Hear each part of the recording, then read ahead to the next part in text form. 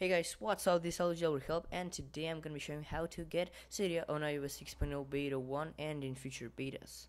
Now, the first thing that you want to make sure is that you have done is that you jailbroke with Resno and installed SSH on your device. And then before doing this, you want to make sure that you are boot tethered, because otherwise you won't be able to SSH into your device. So first of all, in your device you have to go into settings, and then you gotta go into Wi-Fi, and then go under the little blue arrow in your Wi-Fi, right? If I can click it right there, and you want to focus in your IP address.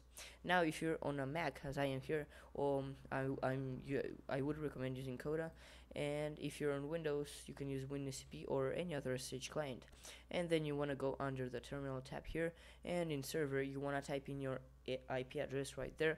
So mine is 192.168.1.102, just like that. And then you want to go into the username and type in root, just like that. And for the password, type in Alpine, just like that.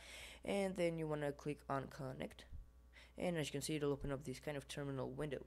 And so I'm just gonna quickly go to my home screen on my iPod Touch, and then I'll have a code down in the description which you actually have to paste here.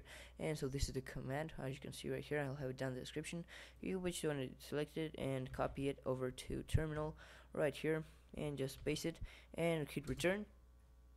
And as you can see, it will start downloading packages or something like that, and your device should respring in a bit, and after it does respring, you will have Cydia. So actually the Apple logo is the respring logo, but I know why it's that. But as you can see, it's quite fast. And then if you slide to unlock, and I don't know if this is just for me, but actually this is my second time doing it. I did already do it before, but when I slide to unlock, I did not have Cydia. I actually had to reboot again until I finally got Cydia. And so I don't know if that's the case for you, but if you slide to unlock and you do not see Cydia anywhere, you actually will have to do a tether boot again.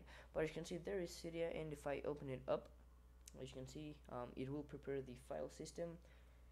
And as you can see, it says Cydia will exit when complete, and so I'll be right back when Cydia is done preparing the file system and all that stuff.